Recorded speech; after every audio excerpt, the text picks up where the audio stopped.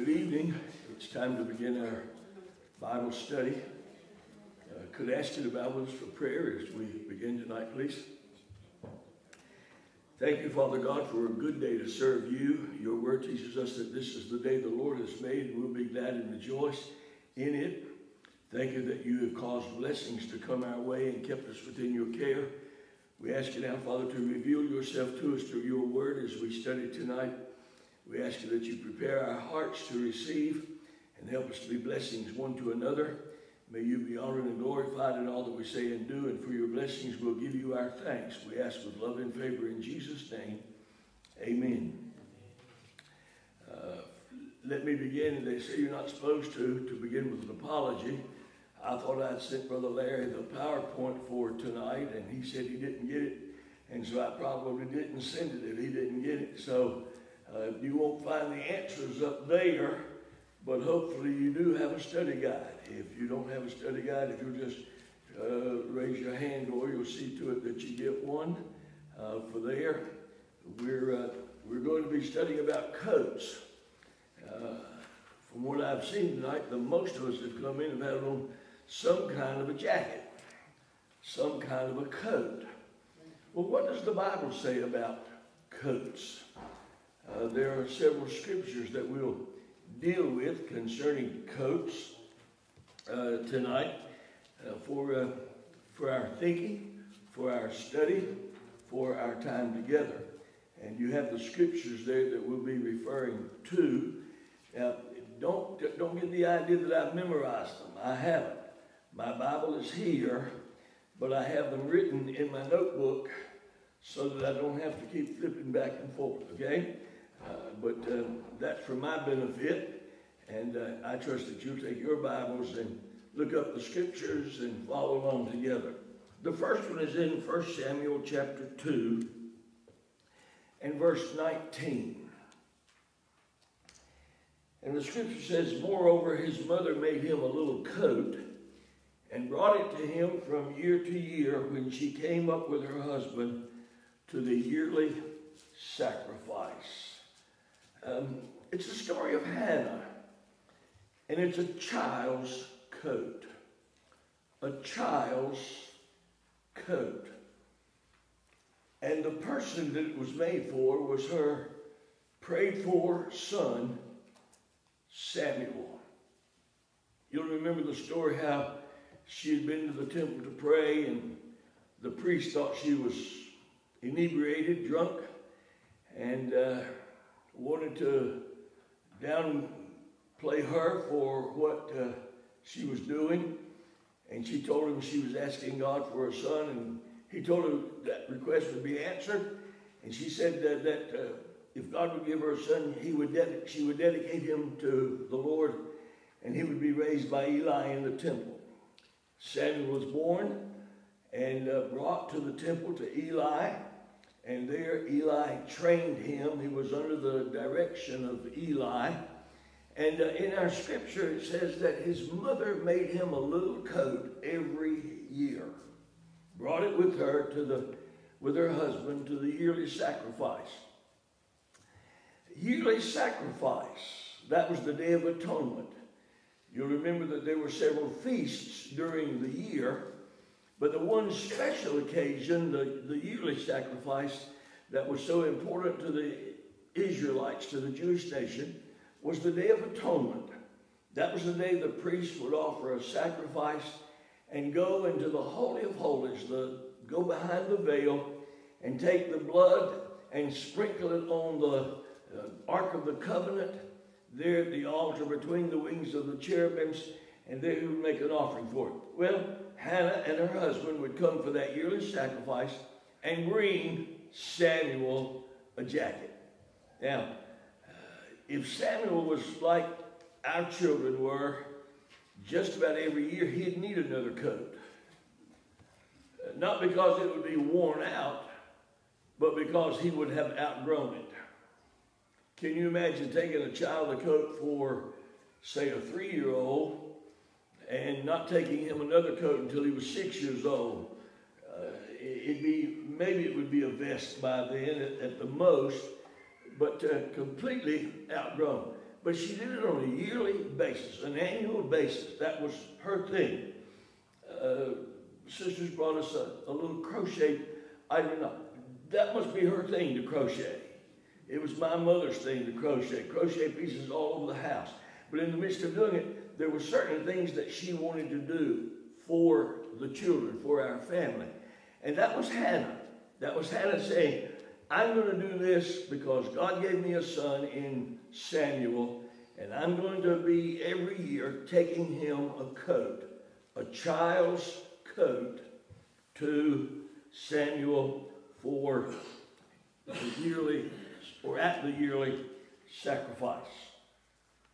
Number 2, Genesis chapter 37 and verse 3.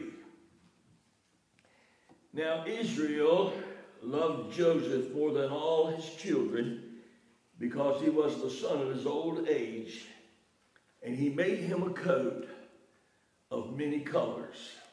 You've heard that story. It's a son's coat, and that son was Joseph. A son's coat, Joseph. Israel, his dad, would make him a coat of many colors. That would have been a colorful jacket, don't you suppose? A coat of many colors. But notice what it says, that he made him a coat of many colors because he loved Jacob, or he loved Joseph, more than all of his children. Now, excuse me, I have a little bit of a parental problem with that. That he showed favoritism to his child. A parent that shows favoritism is going to get themselves in trouble, as well as the child. And by doing it to Joseph, Joseph got in trouble because his brothers became jealous of him. Dad's made Joseph a coat of many colors. Never made me one. I never got a coat of many colors. And it was known that Jacob, or Israel, loved Joseph more than his brothers. Now, jealousy. Think with me the word jealousy. Let's spell it. Jealousy.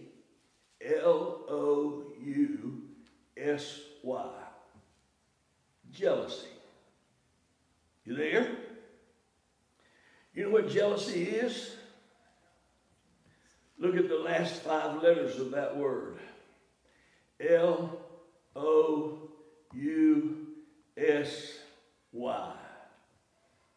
Any idea what that spells? Lousy. Jealousy is lousy. To show favoritism in the family,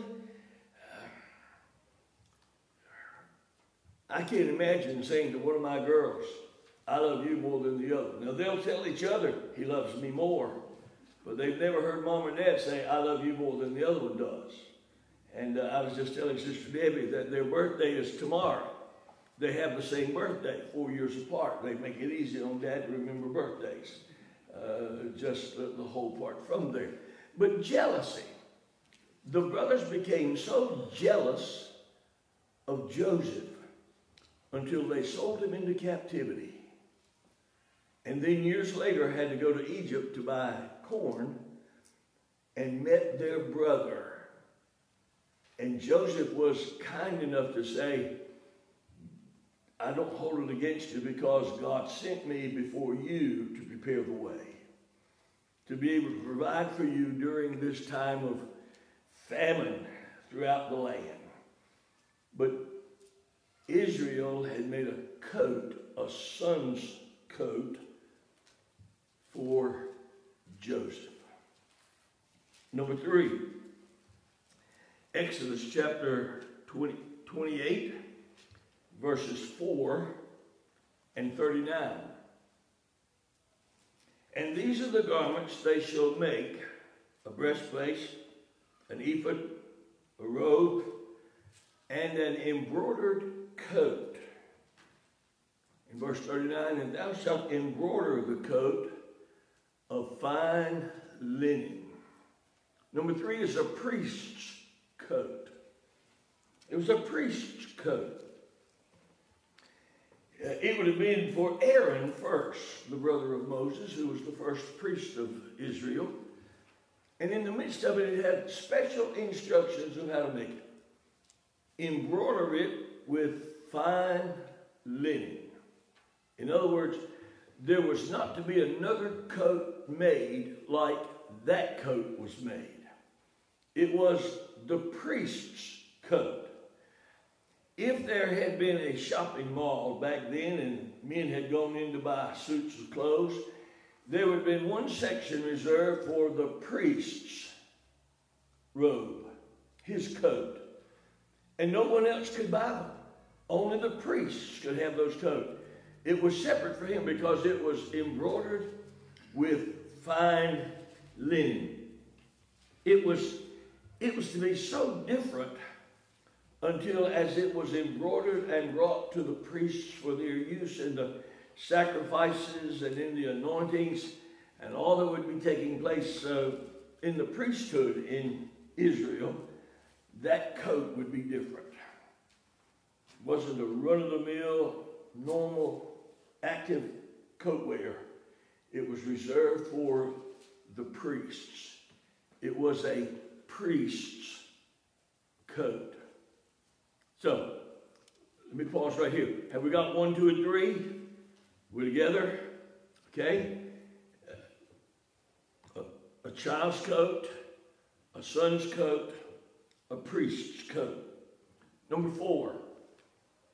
1 Samuel chapter 17 and verse 5.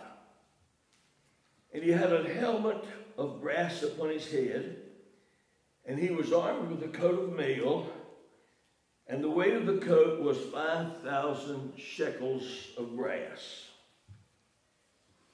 Number 4 is a giant's coat. A giant's coat. That's Goliath. That little line underneath, Goliath.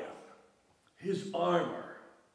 He had a helmet of brass, and he had a coat of brass that weighed 5,000 shekels of brass. Look that up in commentaries.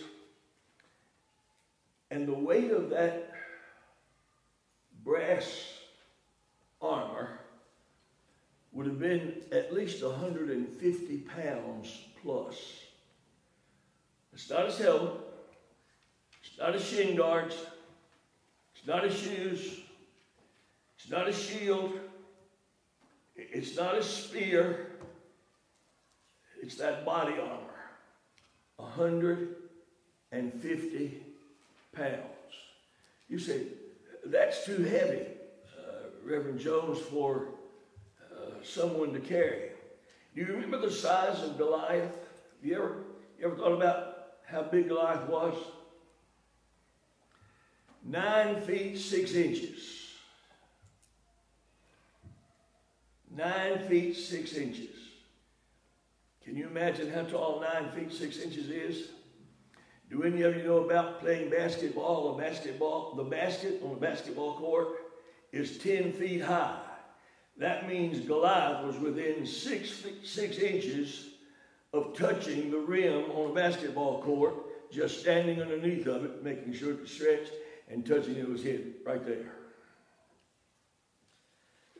I would imagine somebody that size could probably carry a 150-pound weight, couldn't you? A big fellow. Now, understand, he had an armor bearer that was taking his shield and the weaver beam spear. But to have that wrapped over his shoulders to cover his body, 150 pounds. Goliath taking 5,000 shekels of brass on the garment. Now, understand, the garment would be made in layers. It would be like, say, tin or an alloy closest to his body. And then overlapping that would be sort of like laying shingles on your house. Over top of that, there would be lay row after row after row of shingles, layers of brass, covering that on his body, 150 pounds worth. A giant's coat. When I was working for the power company, I had to wear a green uniform. And one day I was working in this area where my sister taught school. And I said to her, I'll come by and have lunch with you. What time do you have lunch? And she told me. So I got to the school and went to her classroom. And she said to her students, boys and girls, I'd like to introduce you to my little brother. I'm the baby of the family. She said, I'd like to introduce you to my little brother, my baby brother. And I had on a green shirt, and one of the students looked up and said, little brother said, he looks like the green giant to me. And I imagine to a 7 or 8 year old at my size, that would look true. Hello? But can I tell you that if I were to meet Goliath, we couldn't meet face to face. It'd be like, oh yeah, sure, right. Hello up there, kind of deal. And if he's looking at me, he would say, are you still there? Are you here? Is it any wonder he would threaten when David came to him, you think I'm a dog that you'd send out a child to do a man's job? And David said, you come to me with a sword and spear, but I come to you in the name of the Lord God of Israel. Took out a stone, put it in his sling, wound it up, fired it away, got on God's GPS system and embedded in Goliath's forehead. And Goliath fell to the ground. Why? Because the coat of mail that he had was not sufficient to provide when God was going to strike him and bring victory to the Israelites. Understand, without the right garment, you're defenseless. Everyone would have thought that Goliath was too big to fall. I would imagine Joseph's brother, or Samuel's brothers would have said something like this, Joseph, he's too big for you to go against. And Joseph would say to them, he's too big for me to miss. I could almost hit him blindfolded, apart from there. Sometimes we look at our problems and say, oh, Lord, they're too big for us to deal with. But when we see it from God's point of view, they're too big for us not to conquer. They're the right size for us to win the victory over. Why? Because he provides for us those things we stand in need of. Number 4, a giant's coat. Number 5, 2 Samuel chapter 15, verse 32.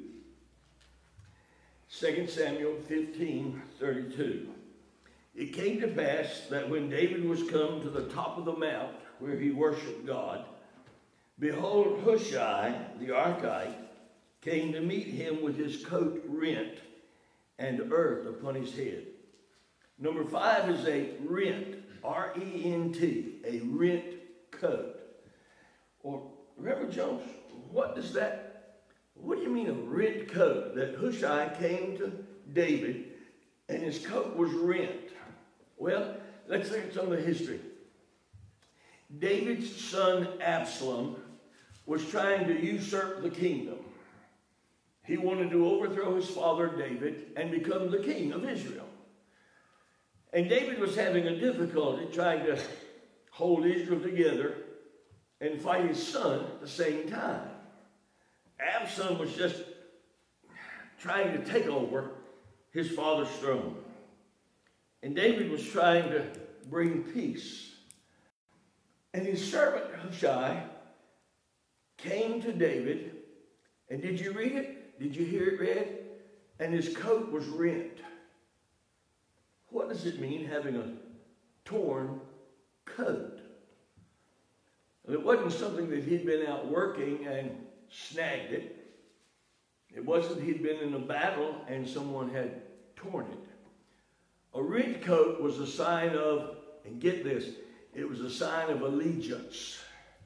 It was a sign that Hushai was saying to David, I am committed to being your servant to do what you want me to do, and to do it for the good of our nation, the good of our people, and to bless you.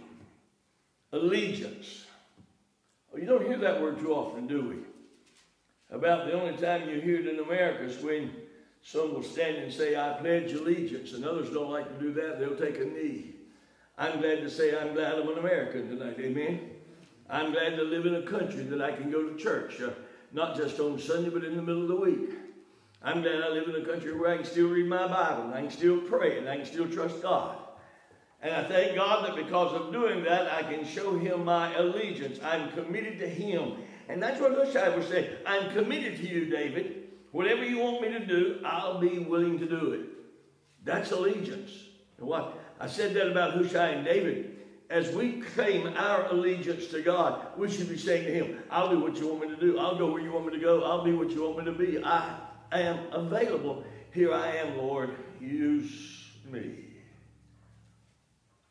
Most of us say, Lord, I don't have much to offer him. He knows that, but he still wants us to follow him. And he still wants us to show allegiance to him. A dull-minded person is of no benefit. And say, well, I believe this, and then to live a different lifestyle. You can't get good and bad water out of the same well. Either we're showing our allegiance to Christ or we're not. We're either his children or we're not. We're either on our way to heaven or we're not. Well, Pastor, I go to church. I read my Bible. I pray. It's more than that tonight, church, and you understand that. The Bible says, except a man be born again, he cannot enter the kingdom of heaven. It takes a salvation experience in order to get allegiance to the Lord. That's where allegiance comes from. That we're willing to commit ourselves to him to be whatever he wants us to be. And that's the coat that's red. Lord, it's no longer me. It's no longer my trying to live my life the way I want to live. It's here I am, Lord. Use me. It's that allegiance. It's that red coat. Number 6, John chapter 19, verses 23 and 24. Then the soldiers, when they had crucified Jesus, took his garments and made 4 parts, to every soldier a part, and also his coat. Now the coat was without seam, woven from the top throughout. They said therefore among themselves, let us not rend it, but cast lots for it, whose it shall be, that the scriptures might be fulfilled, which saith, they parted my garments among them, and for my vesture they did cast lots. These things, therefore, the soldiers did. There was a coat that Jesus wore, that robe, that was without a seam. I tried to listen while I was driving. Gloria and Miss Joan were talking about their sewing experiences on the way to church tonight. And I wanted so bad to say, have you ever sewn something that you didn't have a seam in? In other words, you simply cut it out like it belonged to me and handed it to him and said, here, wear this. Now, I can about imagine what it would have been had I been doing it. I would have taken a sheet, folded it just right, cut a hole in the middle of it, go over your head, and there it would have been. And you got it. No, his was sewn without a seam in it. It was put together, cut in such a way that there was no seam in it. When he was crucified, for his vesture they cast lots. But when it came to that coat, that robe, seamless, they would not rend it, they would not tear it apart. They said, let's cast lots for it to see who gets it. The Bible doesn't tell us who won. The Bible doesn't tell us who got the coat. The Bible doesn't say whatever happened to the coat. But can you imagine the soldier that got the coat? And this is what I love about Scripture. Can you imagine the soldier that got the coat when he got home that afternoon? And he's got a coat swinging over his arm that's blood splattered. And his wife says to him, "What's that?" And he says, "It's the coat of the man we crucified today." Well, why did you bring that home? There's something different about that man. When he died, the sun refused to shine. When he died, there was an earthquake. When he died, even the other guards were standing by his side said, "Surely this was the Son of God." There was something different about him, and this is the coat he wore. The Son's coat, the Redeemer's coat, the Son of God. Number 6 is the Redeemer, the Redeemer's coat, and it belonged to Jesus Christ.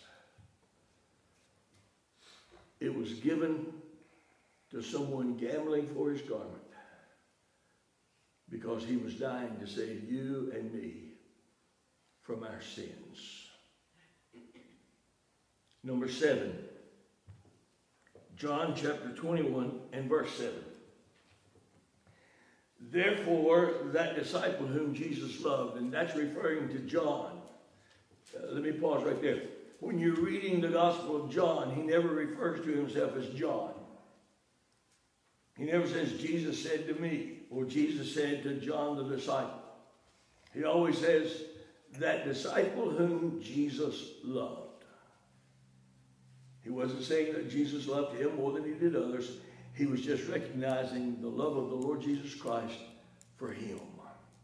He says, "That disciple whom Jesus loved saith unto Peter, It is the Lord." When Simon Peter heard that it was the Lord, he girt his fisher's coat unto him, for he was naked, and did cast himself into the sea. Number 7 is a fisherman's coat. A fisherman's coat. Peter and the disciples had been fishing throughout the night. And Jesus shows up on the shore. "Have you caught anything?" "No." "Casting it on the other side." They did. They catch a great draft of fishes. And John says to Peter, "That's the Lord." And when Peter heard John say, "It's the Lord," he gets his fisherman's coat because he was naked, dove into the water, and came to shore. And when he got to shore, Jesus has got bread and fish on the fire. You ever try to read between the lines of somebody's letter? Questions. Where did Jesus get the wood? Where did Jesus get the fish? Did he just stand on the shore and say, "I need some fish," and a school of fish just come swimming ashore and kamikaze up on the shoreline and him clean them and put them on the fire? Don't know.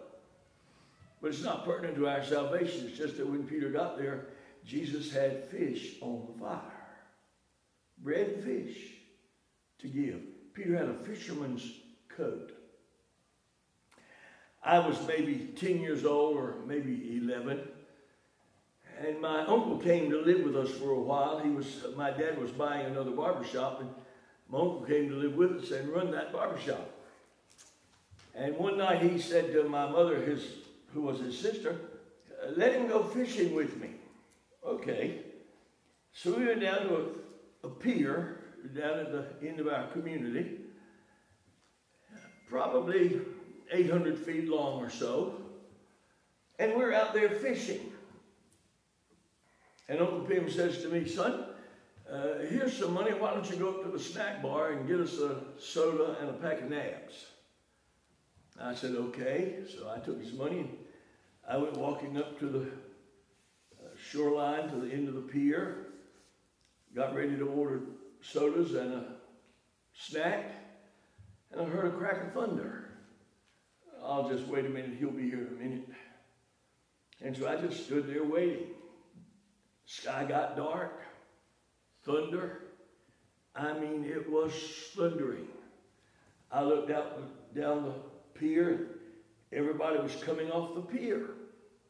Oh, Uncle Pim will be here in a minute. I looked and Uncle Pim wasn't coming. He reached in his tackle box, pulled out a raincoat with a hoodie on it, put that raincoat on, picked up his fishing line and threw it back in the water. I'm standing there watching him. Somebody said, "Who's that dummy out there fishing in this kind of weather?" You think I told him that was my uncle? No, thank you. But about that time, while everyone was still watching him, his rod went, he caught something, and he pulled in one of the nicest fish. I believe it may have been a bluefish. I don't remember what it was. Anyway, he pulled in a nice sized fish. He caught something. It's pouring down rain and thundering, and him out there fishing. What's that dummy doing? Oh, he's just out there fishing, putting it in his cooler. Take home with him. Wasn't but about, just a few minutes, the rain stopped and the sun came back out. Everybody went back out fishing, and I got the sodas and the snacks and started back out. When I got to where Uncle Pim was, people were about that close to him. If he'd have slung this way to throw his line out, he'd have took somebody's face off right there. Come back this way to cast his line. Everybody's close to it. It didn't take but just a couple of minutes that lines were crisscrossed and tangled all up, and him saying, "We may as well go home now. These people think this is the only place on this pier to fish." But we didn't. They couldn't catch anything with the lines all tangled up, so they all finally dispersed, and he kept on fishing, and we enjoyed it. But he had a fisherman's coat. Now, when I say he had a fisherman's coat, it was just a regular rain gear with a hoodie on it. But he didn't take it to the barbershop. He didn't take it with him on vacation unless he had his tackle box. The coat was always kept in his tackle box. And I would wonder, why is his coat always there? Because if it ever started raining while he was fishing, he'd come prepared. And when Peter heard John say that it was Jesus on the shore, he covered his nakedness, dove into the water, and came to shore and met with Jesus. A fisherman's coat. A fisherman's coat. Now, you've heard me say it before. Sometimes in messages, I will make the statement, "You've been set up." You've heard that before? You've been set up. Why? Because Jesus said to his disciples, "Follow me, and I will make you fishers of men." And when we follow him and become fishers of men, he puts on us the fisherman's coat. And we put that fisherman's coat on because no matter where we are or who we're with, my brother, we have the opportunity to witness about the Lord Jesus Christ. To tell somebody that God loves them enough that he gave his only begotten Son. That they can find peace and forgiveness in the Lord Jesus Christ. The gentleman that spoke at the men's breakfast Sunday morning when the service was over, he had talked about accepting people as they are, trying to make them different. And I said to him, just want to give you one statement. It's our responsibility to catch them. It's his responsibility to clean them. If you and I try to get people cleaned up before they can come to Jesus, we're barking up the wrong tree. But if we'll bring people to Jesus, he'll clean them up. All we've got to do is put on our fisherman's coat, go fishing for lost souls, bring them to Jesus Christ, and watch him clean them up and get them ready for heaven. Coats heard that it's supposed to go down to freezing tonight. So before we left the house, my wife made sure you got your coat. Don't forget your coat. I don't need a coat. I got on a long sleeve shirt. The car will be warm. The church will be warm. Get your coat. So I'm just quoting my wife tonight. Make sure you got your coat on. I don't mean because it's cold outside, but because we've got to be busy about our Father's business. Would you bow together with me, please? Thank you, Father God, for the opportunity to study your word. Thank you for coats in the Bible. Thank you for their meaning. Thank you for their truths. Help us, Lord, to find ourselves wearing the fisherman's coat to bring others to you. A child's coat because we're children of the Most High God. A son's coat because we are your sons, your daughters. A priest's coat because we're called to be priests to this generation. Help us, Father, to put on these coats because you care for each life. Keep us, Lord, within your care until we meet together again, and may you be honored and glorified in our lives. And for all that you provide, we'll give you our thanks. We ask with love and favor in Jesus' name. Amen. God bless you. Enjoyed being with you. Amen.